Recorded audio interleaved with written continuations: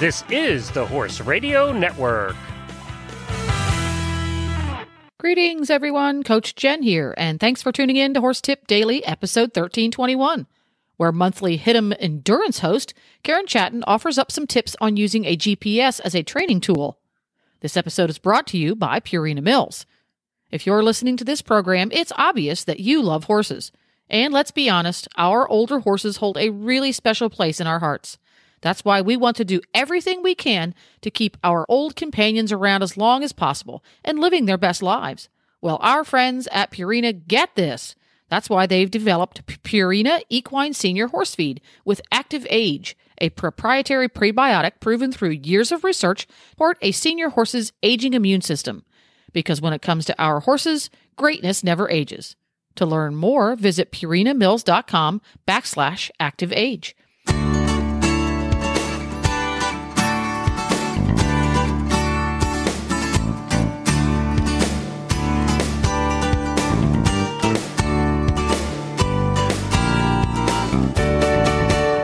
Well, let's talk your endurance tip of the month. And it is about something that if you're an endurance rider, you really need to figure out. But a lot of trail riders are using them now, too.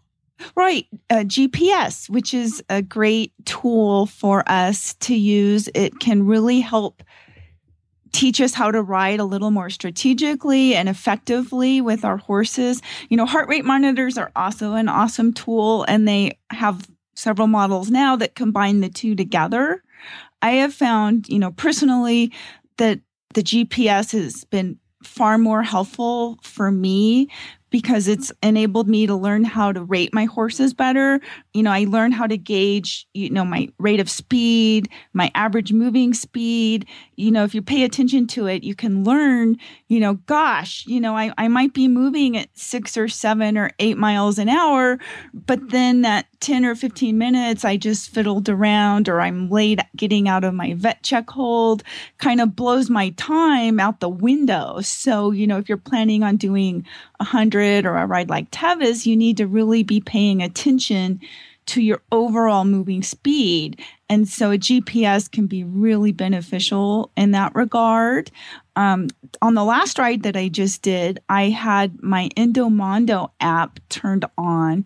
And normally I turn off the sound on it because it irritates me, like on a training ride, because every mile it tells you that you've gone another mile. So when you're, riding a 50, that could be depressing. It can be depressing, but it gets annoying after, 40, 45, 50 Geez, I've only been 10 miles. I'm tired already. I know. But one of the things that I thought was really cool, and this would be really helpful for a new rider, is it was telling me how many minutes it took me to do that mile. And so it helped me kind of gauge, okay, in this kind of footing or this kind of terrain, it's taking me 6 or 8 or, so many minutes to do a mile. And then that way I was able to calculate, an idea of, when I should be getting back to camp for lunch or when I think I'm going to be finished, which is helpful if there's somebody there, like I had my junior and her dad was there and he just kind of wanted an idea of, when we might be coming back in for the checks and to finish. So he would make sure he was there.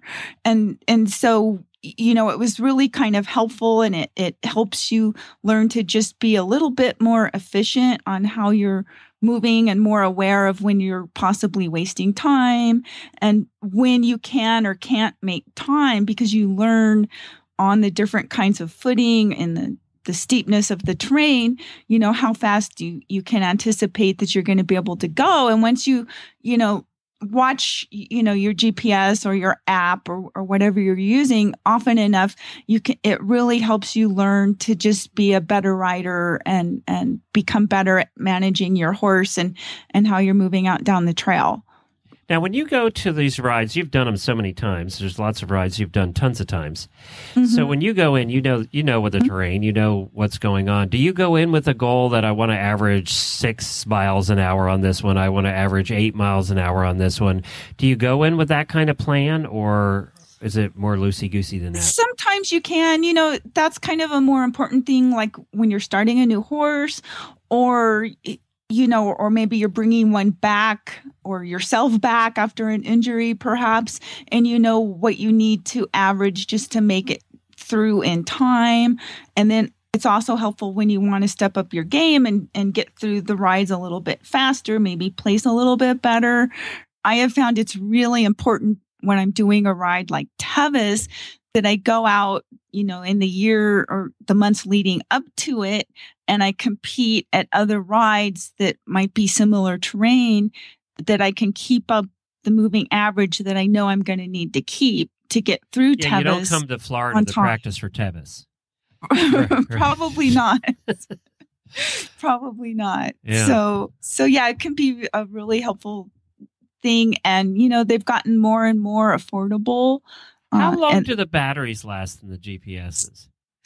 It depends. There's different models that have rechargeable batteries. And then I like the handheld version I've got that just takes 2 AA's. And they will typically get me through a 50. If I'm doing 100, then I plan on having extra batteries at like the midway point and change them out.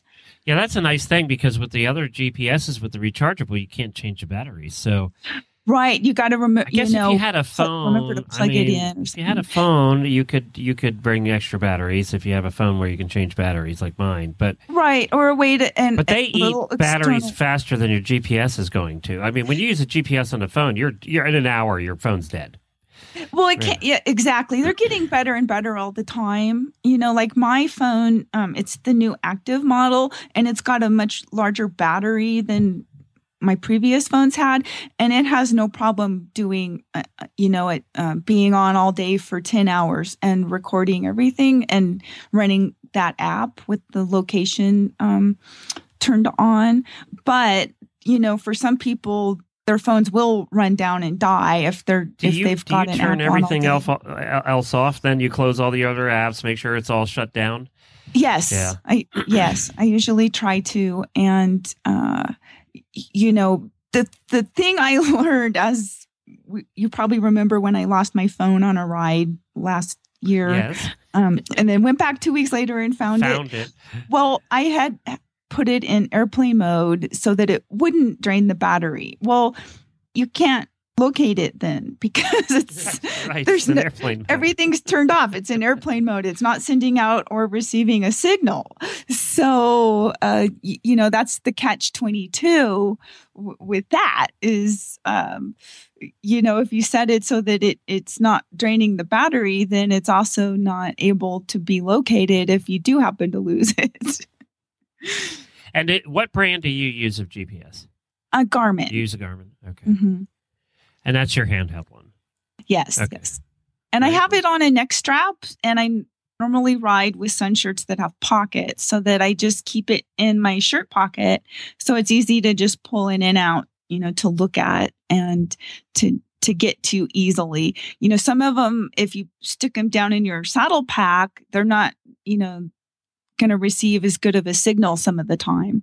Does that one allow you to set the course ahead of time and do waypoints and stuff? Yes, you can do all of that with it. Mm-hmm. Cool. And do you use that feature? Sometimes, when we did the cross-country rides on the Pony Express Trail, that's how we followed the trail, was by downloading the tracks or waypoints onto the GPS. And then we needed to look at it often enough to make sure we were still on the course. You can find links to today's guests as well as lots more tips at horsetipdaily.com. Look for episode 1321. Thanks again to our sponsor today, Purina Mills. You can find out more about equine senior horse feeds by Purina by going to purinamills.com/active-age. All of Horse Radio Network shows are available on our free app. Go to your app store on your iPhone or your Android, search Horse Radio Network, and download it today. It's free and easy to use. You can also listen on the website, horseradionetwork.com, on your computer, on your phone. You can use your browser. You can also use your favorite podcatcher or iTunes. This is Coach Jen, and I will be back again soon with another tip. So until then, go ride your horse. The Horse Radio Network and the Horse Radio Network hosts are not responsible for statements made by guests on the Horse Tip Daily. Please use your own judgment when listening to the tips on this show.